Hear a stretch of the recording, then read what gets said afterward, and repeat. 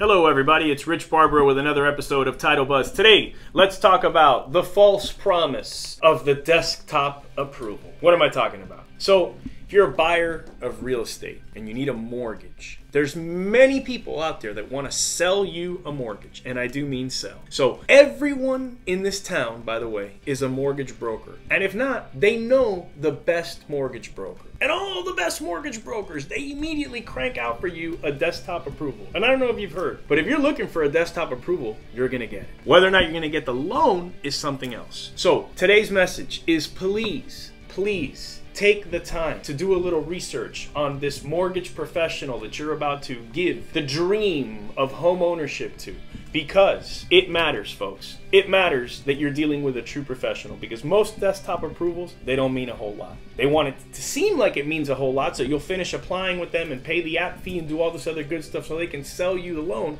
But the reality of the matter is that it's typically the guy who promises a deeper look. The guy that doesn't say yes right away, that's the person that's going to get you the loan. If you have any questions about who the right mortgage professional might be, or you need any other assistance with your real estate transaction, feel free to give us a call. Rich Barbara, Gables, Title and Escrow.